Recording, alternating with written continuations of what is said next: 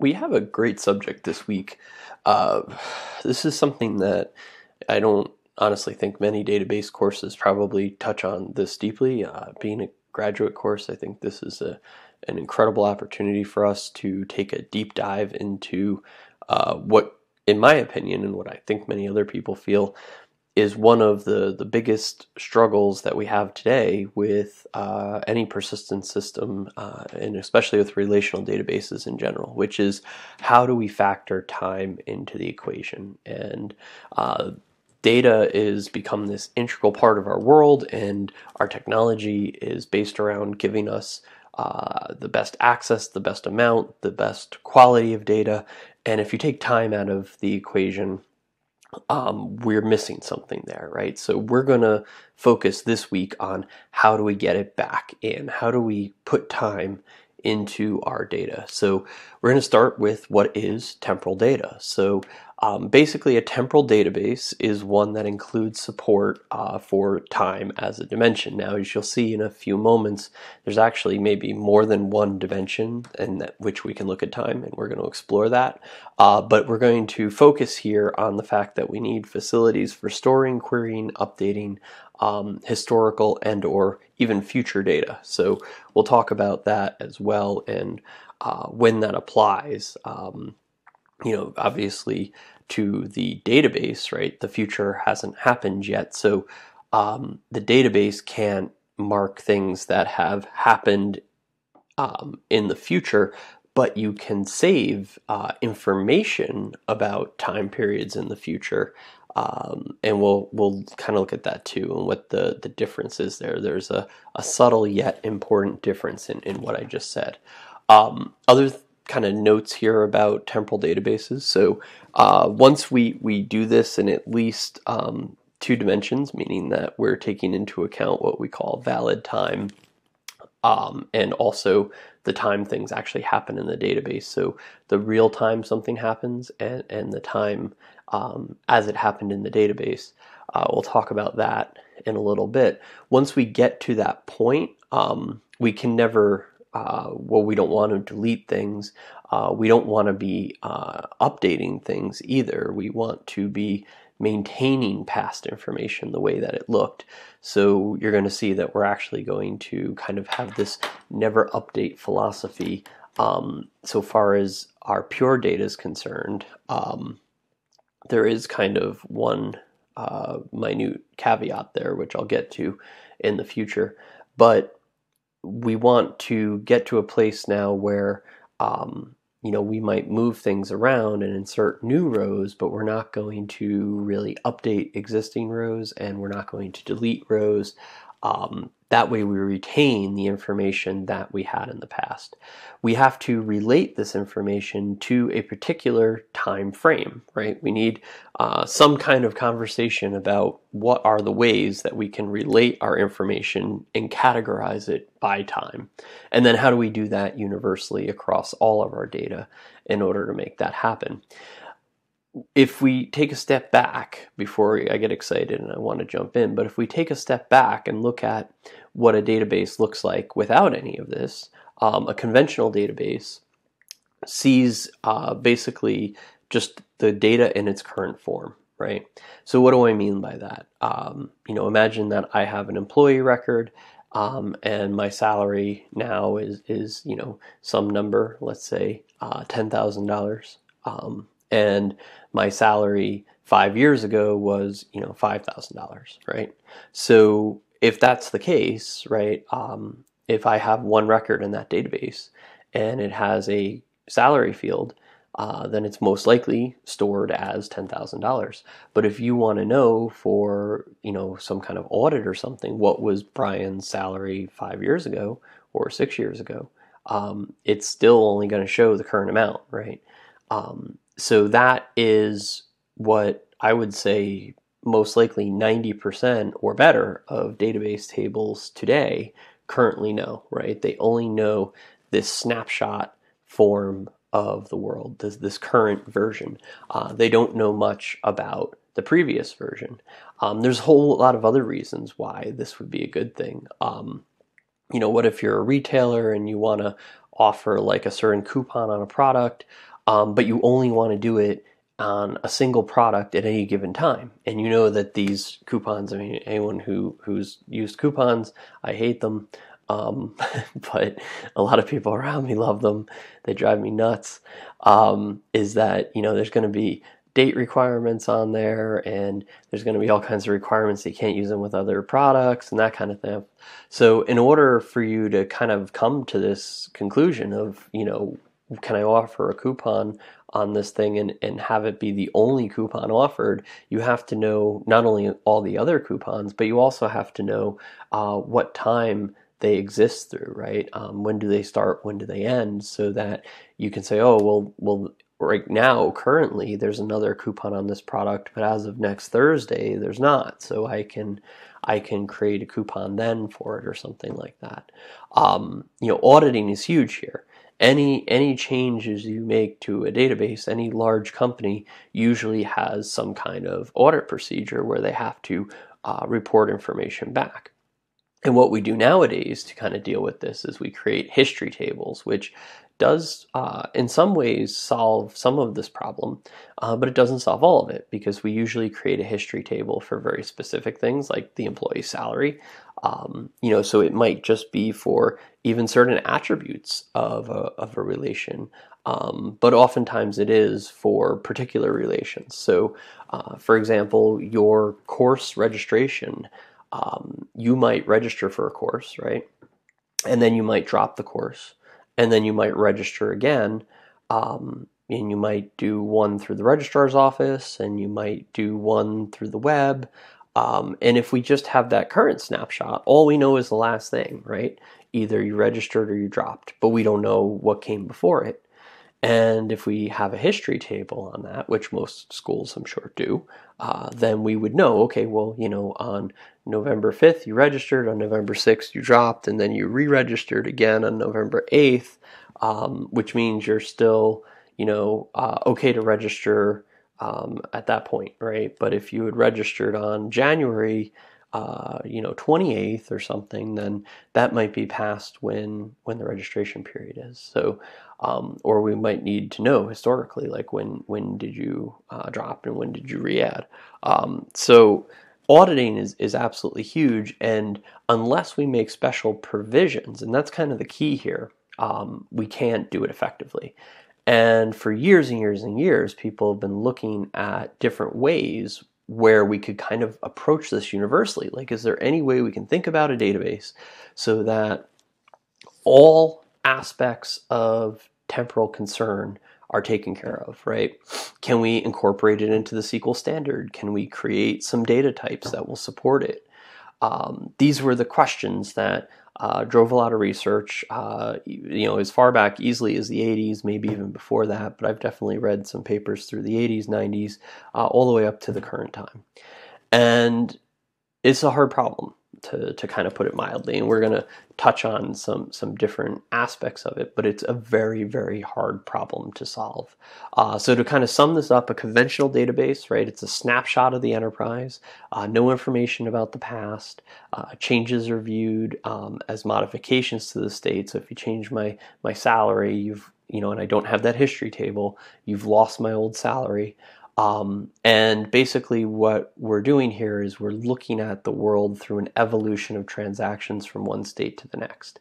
And you can create a history table and try to store that historical piece, but it will still only give you the specific things that you engineer that history table for. A temporal database, or at least the concept of a temporal database, is going to maintain that historical information for us, hopefully, right? I mean, we might have to put the pieces in place to make it work, but the idea here is that once we put it in place, it's going to just happen, right? Because we know what procedures to follow, or we know how we built it and encapsulated it in such a way we could force that. I'm going to talk more about that later when we get more into 40FLib and how I think it's a solution in this space. But that's basically the idea here is we have to make the changes. We have to provide a method to do it. We need to do it efficiently. One of the concerns in this space is that, especially with really large scale data, is that, if you add a time component, depending on how often the data changes, you could take a table that has, 1,000 rows and all of a sudden it could have millions of rows, right? Because depending on how often that data changes, that could be a problem, right? And one of the ways that that's usually addressed is that they create the history tables and move them off separately into another table so that you have your snapshot table of current information with less rows separate, and that's the one that's accessed the most and will be accessed more quickly. And then the information in the historical one that has a lot more content is kind of like an archive, and it's only accessed when you need to update the history or review it. And that's one way to approach that. Now, I don't necessarily think for every use case that that's the correct method to approach it, and I don't think that it's completely wrong for every use case either. So we'll get more into that later, but that's another thing to think about. As I go through this content here, the first half of this week's content specific to temporal databases, I want to bring up a couple of big references that I'm using here. One is called Time and Relational Theory. It's actually a book, this one here, from 2014.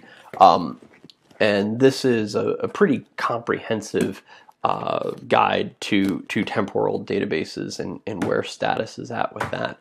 Another one that's been around for a while, in fact, I think this author has a newer version of this book, but I'm not honestly sure, and this is the one I had from a while back. This one is also available, the second one, as a PDF online from the author, so it's not, a bootleg or anything. Like, it's completely legitimate that the author just offers it for free as a PDF. So if you're curious to check that one out, please do. That's the Developing Time-Oriented Database Applications in SQL. Now, both of these are attacking the problem from a very, very, very database SQL-oriented point of view, and I don't think that's necessarily a wrong or a bad thing. I think that's probably, if it was possible to do so, the best possible way to solve the problem. But I'm not sure at this point, being that we're like 40 years into researching this, that there is an effective solution really at this level, more so than what we're doing now. Like, the occasional use of history tables and stuff.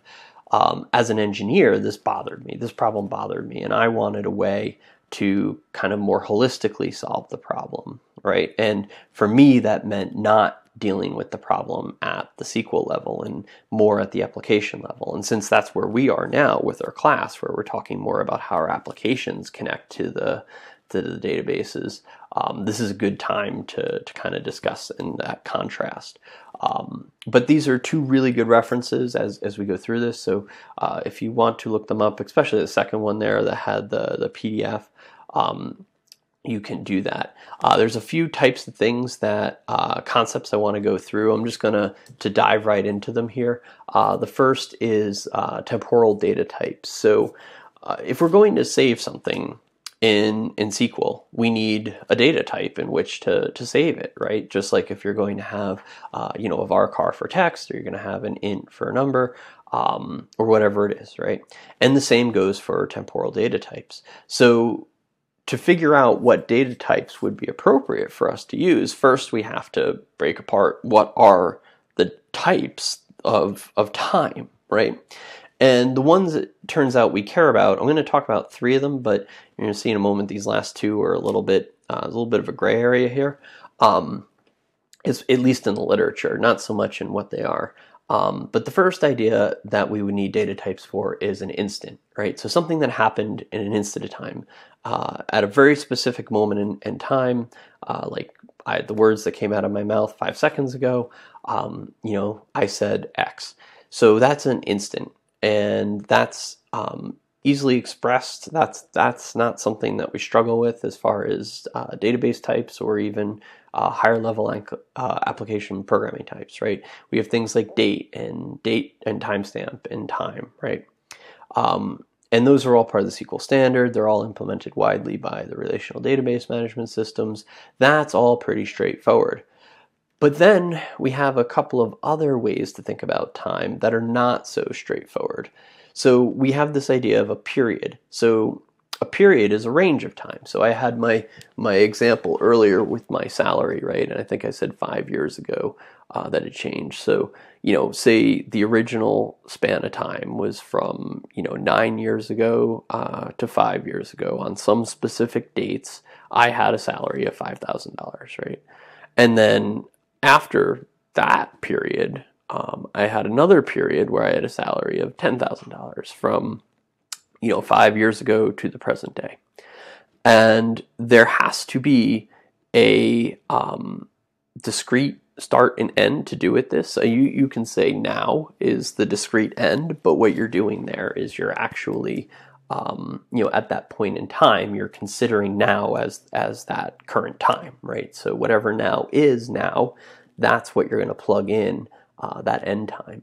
And, if you do the same query 20 minutes later, you're going to have an end time of 20 minutes after, right? Unless that period ended 20 minutes before, in which case you would still query for the same end time, right? But if it's a open-ended end time like it's now, then you can think of it as now is the end time. You're basically taking two instants and you're saying all the time in between is what I care about. And it has direction, right? Unlike an instant, which happens at an instant, at a discrete moment, as best we can, sample that out of the analog world of time, a period has direction, right? I'm going forward in time or I'm going back in time, but it's between 2 points and it has direction. We don't have an effective type to deal with this in SQL, right? So in that's still currently really true. We can deal with it by using two instants and then applying some kind of logic to query between them.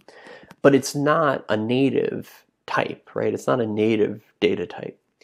The last one here is interval. And so the definition of interval, the textbook definition is an amount of time. So a day, a week, a year. So I could say, add a week to today and tell me what day it is, right? So an interval is, a set amount of time. It doesn't have any anchor point, unless I give it one by saying I want to know what the instant is that adding a day to now gives me, right? So what I'm resulting in is an anchor point, but the interval itself is not. The interval itself is just a description of time. It's unanchored, and we do actually have a data type for this. So we have now interval data types. They came later in the SQL standard, but they are in there. So you can reference day, year, that kind of thing, at least by the SQL standard. I'm not entirely sure how all the relational database management systems have implemented this, although I'm sure they have. In the literature, this is important. In the literature, interval and period, when it comes to temporal databases, are commonly intermixed. You will see them used together all the time. So some authors will refer to a period as an interval, and some authors will refer to an interval, or vice versa. They'll refer to it as an interval, and some will call it a period. I'm not partial to either. I just want to point it out. I don't know how this started. If you want to be strict about it, I think it would be better to call it a period, because an interval does have another connotation. It has a connotation of an amount of time, but a lot of authors actually use the word interval to also describe a period, right? Two discrete anchored time points in the time in between, in addition to, also an interval being amount of time. So it's just a little confusion on the wording. I'll try to remember to stick with period, but from here on out, I don't really care about interval for it being an amount of time. That is easy. We have a data type for that. We have all kinds of ways to deal with that. That is not actually pertinent to our conversation as here about temporal database. So if you do hear me say interval from now on, what I'm really referring to is the definition of a period here. And that might happen because, to be honest, a lot of the authors I've read consistently refer to as an interval. So it's just kind of natural and it just happens. So from here on out, if I say interval or I say period, what I'm defining there is period. If I ask you on a test like, what is the definition of an interval, like the textbook definition, then what I'm looking for is the bottom answer there. And I'll try to keep that straight, at least when I'm asking for the definitions. But for going forward here, when you hear me say interval or period, I'm really talking about what's defined here as a period. Now, in addition to those types, we have kinds of time that we care about. Now, I hinted at this a little bit before, but there's two main types that I want to talk about. Some literature defines user-defined time. I don't really care about that. That's not super important to me right now. I'm focusing in on what makes a database temporal and what the differences are in time and dimensions in time. And let's get started by exploring valid. So basically what valid data is we have to represent our belief about information, right? So, I could have the belief that I started work at Marist College on May 9th of 2010, right? That could be the statement of belief because that's what's in my database. If you go to the database and you pull up my employee record and you look at the first day of work or the start date or whatever you want to call it, let's say it's in there as 5/9/2010. But then what if we realize, like we pull up a calendar and we realize that's a Sunday? And obviously I didn't work my first day of work on a Sunday, at least I didn't, right? It wasn't a Sunday type employee. So that must be an error. So maybe somebody typed it in wrong or whatever the case, right? Whatever it was, the representation we had, our belief about this history is in fact flawed. So this happens all the time, right? So somebody makes a change to the database and they determine my actual start date must have been the Monday that followed, so they change it to be May 10th of 2010. Okay, so what we've proven here is just that valid time is our belief about history. It has nothing to do with when the database actually changes the time or the date in this case, or changes the record in any way. It doesn't know when the original date of 5/9/2010 was even entered. For all I know, this system didn't come online until 3 years after I was hired, and in 2013 they entered in that wrong date, right?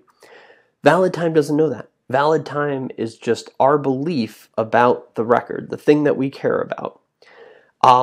It is what it is, and it can be updated, right? So as we just saw, I had a time that we thought was invalid, so we updated it and corrected it. We also consider this the first dimension of time. So if you hear a reference to a unitemporal database, what is being discussed is this, a database that deals with just valid time.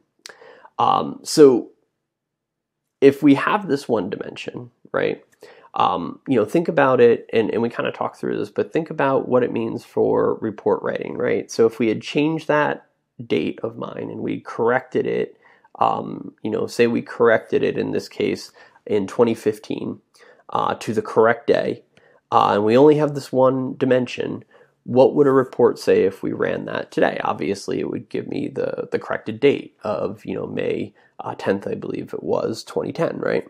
But what if we ran that same report, but we cared about the data as it appeared in 2014, right?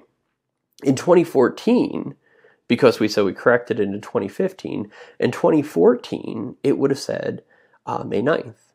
But we don't know that anymore because that information has been lost to us, right? So valid time only tells us part of the story. The rest of the story, to get to the rest of the story, we need a second dimension here. We need what's called transaction time. Transaction time tracks the periods in which those beliefs about the valid times were legitimate. So this is the actual time associated with the change itself. When did the database actually commit that information? When did that information get recommitted as another value? In order to do this, right, this is where you need to absolutely have more than one. You don't necessarily need more than one tuple per se. You actually just need more than one place to store that attribute value if it's just an attribute that you care about, and link that back somehow. But in the context I'm going to be talking about temporal databases, because I want to approach it as a holistic solution that encompasses all the data, then I'm going to treat it as you're going to have multiple rows now, because you have to, right? You have to address the fact that at one point I had this date, and at another point I had that, and those points aren't really instants, right? They are periods or intervals. I can use both terms, but there's a period of time in which I had May 9th and a period of time in which I had May 10th. And now that I know that information, I can now query on a report based on the date I want to see it by, and I can see that information as it looked at the time that I care about, right? These times we can't change, right? Because it's not like a valid time where we can be like, oops, we got it wrong. No, we can't. Like, it absolutely is. This is just a representation of when the database changes the record. It has nothing to do with the actual time that was changed. In this case, in my example, I'm changing a date that happened 5 years in the past from when I'm changing it, because I'm changing in 2015. So the transaction time is going to be whatever date it was in 2015 that I actually commit this change.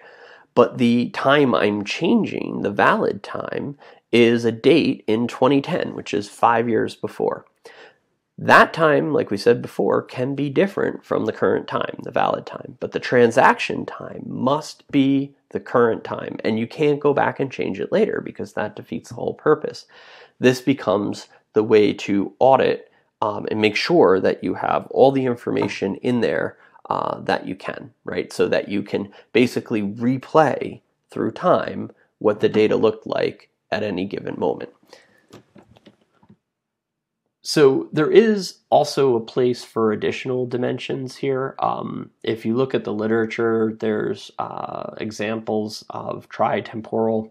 One example of that would be a decision time.